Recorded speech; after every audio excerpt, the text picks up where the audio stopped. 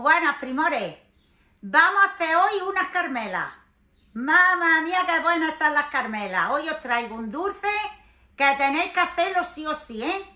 No recuerdo ahora mismo el nombre de quien me lo ha dicho ya muchas veces, se me había ido de la cabeza. Y hoy digo, hoy grabo yo las carmelas. Un dulce muy típico de Jerez, de Cádiz, pero que ya por casi toda Andalucía las veis.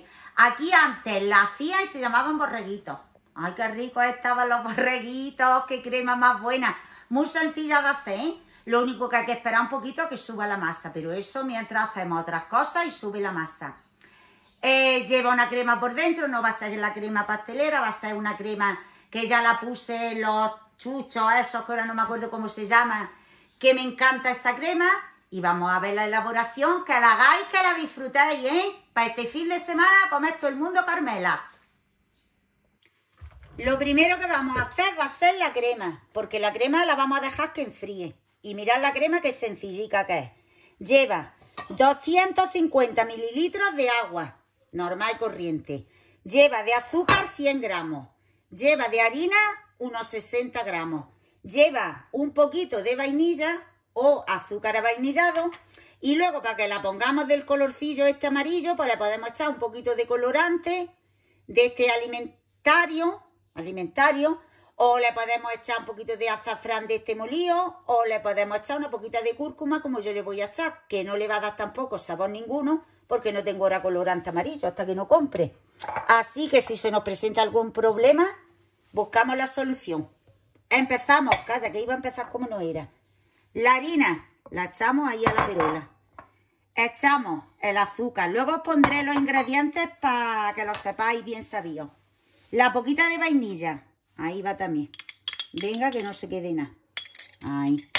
Y ahora voy a coger otra cucharilla que le he gastado con la vainilla y le vamos a echar una pizca de cúrcuma. O si vosotros tenéis de azafrán de este alimentario, como he dicho, se la echáis. Ahí. Ahora le echamos el agua, los 250 mililitros. Ahí va. Lo movemos que no se nos hagan grumos. Así, bien movido.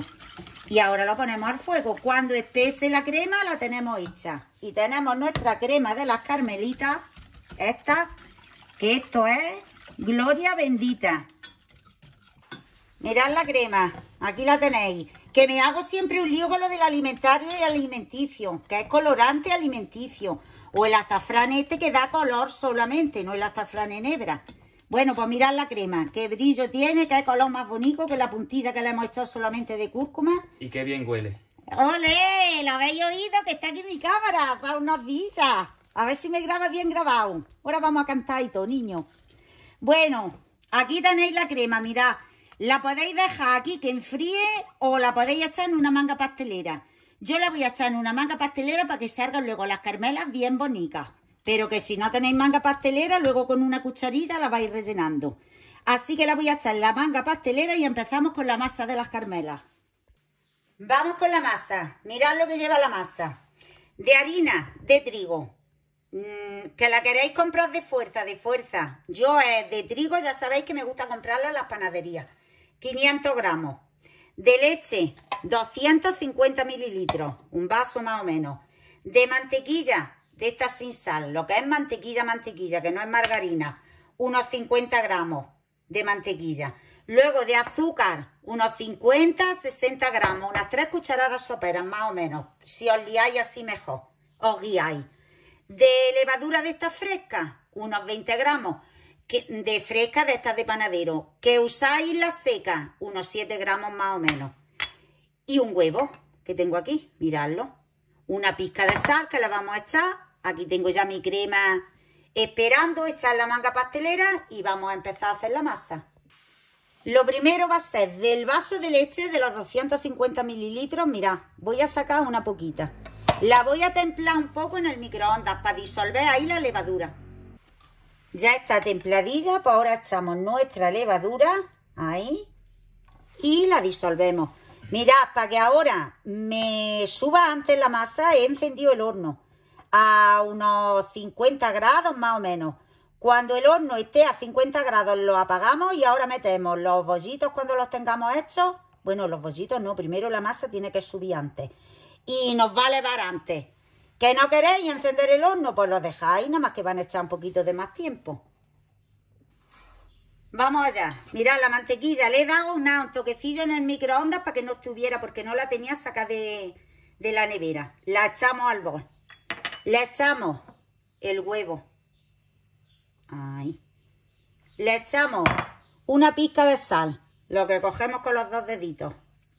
Le echamos el azúcar. Y echamos la leche restante. La poquita que hemos sacado para diluir la levadura, pues la otra ahí. Y ahora esto lo batimos. Pues ya le he batido. Y ahora empezamos a echarle la harina. Los 500 gramos más o menos. La echamos. Ahí va toda.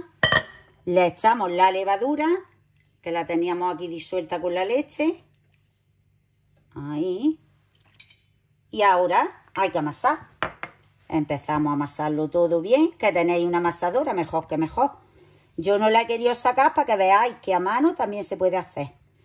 Así que vamos a amasar hasta que quede una masa elástica. Como siempre decimos. Para que vamos ahora aquí ni elástica ni nada. Y las carmelas, ya os digo, riquísimas. Yo estuve en Jerez, en las zambombas, y eso es muy típico de allí. Riquísimas. Aunque por otros sitios se llaman de otra manera, pero su nombre típico y por el que lo conocemos, Carmelas. Voy ya a sacarlo de aquí y ya con las manos a amasarla bien amasadica y la dejamos que repose. La he echado en la encimera, como estáis viendo, y mirad, cuando ya veis que no se pegan las manos, le estáis dando aquí así meneillos, pues es que está la masa. Que tenéis que ir añadiendo una poquita de harina porque se pegue, pues le echáis, porque es que todas las harinas no son iguales, ¿eh?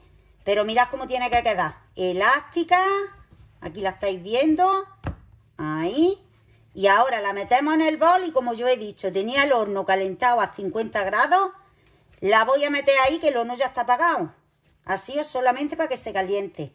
Y una vez que haya doblado su volumen, aquí en el mismo bol, ahí. Una vez que haya doblado su volumen, hacemos las carmelitas. Y aquí la tenéis, mirad. Después de media hora o así que ha estado en el horno, como os dije, el horno apagado. Precalentado a 50 grados, más o menos. Pues ahora cogemos la masa. La echamos aquí a la encimera. Le quitamos un poquito del aire que toma. Ahí, así. Un poquillo con las manos nada más. Así. Y ahora vamos a hacerlo. Aquí tengo la bandeja del horno con papel vegetal. Ahí. Y ahora los bollitos, las carmelas. Podemos hacerlas, mirad, de 2 maneras, 3 maneras, como nosotros queramos. A ver que las veáis bien. Cogemos una porción. Así. Suelen ser alargadillas, pero si os gusta hacerlas redondas, las podéis hacer redondas también, ¿eh? Y ahora mirad, la aplastamos con un rodillo, así. Ay, que no se nos pegue. Así más o menos. Vamos a abrirla un poquito, ahí. Y ahora vamos haciendo así. Las vamos enrollando, ahí, sobre sí mismas. Y así tal cual las veis, las ponemos en la bandeja del horno. Esto ahora se tienen que inflar también un poquito, ¿eh? Vamos a coger esta un poquito más chica, que esa parece que me ha salido demasiado gorda. Pero que bueno, que eso da igual. Esta, voy a hacer una redondilla para que veáis. Aunque ya os he dicho que suelen ser alargadas. Hacemos así, ahí. Y la vamos a poner esta así, en redondo. A la bandeja del horno. Separadillas, porque luego se inflan para que no se nos pegue. Y esta pues la voy a seguir yo ya haciendo como he enseñado. Le doy así con el rodillo, la aplasto, ahí, y las voy doblando, así. Ahí. Y las ponemos en la bandeja del horno. Y ahora el horno lo tenemos como antes, precalentado, unos 50 grados si queremos, y las metemos como unos 15-20 minutos con el horno apagado, o las dejamos fuera tapadas con un paño hasta que doblen un poco su volumen. Y mirad las bandejillas que no han salido de Carmelas, unas cuantas redondas, las otras como habéis visto, a esperar que doblen un poquito el volumen. Ahora ya a lo mejor con 15 minutos o así están, y las pintamos con huevo. Y una alemana muy guapa, con pantalones vaqueros, y en la plaza de Sevilla se enamoró de un torero con el tipi con el tipita. ¡Ay, qué Carmelita, nos vamos a zampar! No quería oírme cantar, pues ya me habéis oído. Ahí están, 15 minutillos, se han inflado un poquito. Voy a batir un huevo y las vamos a pintar. Ay, si no fuera por estos ratos, madre mía de mi alma, ¿qué pasaría? Aquí tengo el huevo batido, ya lo estáis viendo. Pues vamos a pintar cada uno de ellos, así, para que salgan luego doradillos y bonitos. Los vamos a pintar. El horno está encendido a 180 grados, calor arriba y abajo, sin aire ni nada. Y va a estar, yo creo que estarán como unos 15 minutos así más o menos, eso ya depende de cada horno. Luego yo ya os lo digo exacto, el tiempo que ha estado, y vamos a tener nuestras carmelas finiquitadas dentro de nada. Y aquí la estáis viendo, mirad qué brillo y qué colorcillo. He sacado esta primero para ver si estaban bien por dentro y mirad, mira, escuche qué blandica. Esta es la redondilla. 15 minutos han estado, solamente 15 minutos a 180 grados. Vamos a dejarlas que enfríen un poco para poderlas abrir y rellenarlas. Vamos, aunque estén un poquito calientes todavía. Mira. Mamma mía de mi alma. Las carmelitas. Qué rica está. La abrimos sin llegar a abrirlas del todo. Claro está. Y ahora, como es que queman todavía un poquito, mirad. La manga, le metéis si queréis la boquilla antes, que yo no se la he metido. Pero bueno, se van a rellenar bien. ¿Que no la queréis echar como os dije antes aquí? Pues pilláis con una cucharilla o lo que sea, la vais rellenando, que también quedan muy bien. La cerramos y las vamos colocando. Voy a ir haciéndolas todas para no estar aquí tantísimo rato. Ya están rellenos todas. Mirad, me han quedado 3, que me han dicho que no los rellene, que luego lo van a rellenar ellos de chocolate o de lo que les dé la gana. Y a estos vamos a darle el toque final, que es el azúcar glass por encima. Le vamos a dar 2 pasadillas para que se queden bien impregnados, que eso es lo que le da ya la vistosidad y las ganas que te dan de comerte 3 o 4. Esto está blandico, blandico, súper blando. La crema divina de la muerte, que me la he chupeteado yo ahí un poquillo, la que ha quedado en la manga pastelera. Y esto tenéis que hacerlo sí o sí, porque esto, vamos a arrimarla que la veáis, que merece la pena. Mirad, escucha, mira la crema ahí. Bendito sea el Señor. Voy a abriros una para que la veáis. Vamos a coger esta, que mirad qué bonita ha salido. Mira. Mira. Blandica. La crema. La miga. Vamos, vamos. Es que no quiero ser cansinilla, pero cuidado con las carmelas que me he marcado.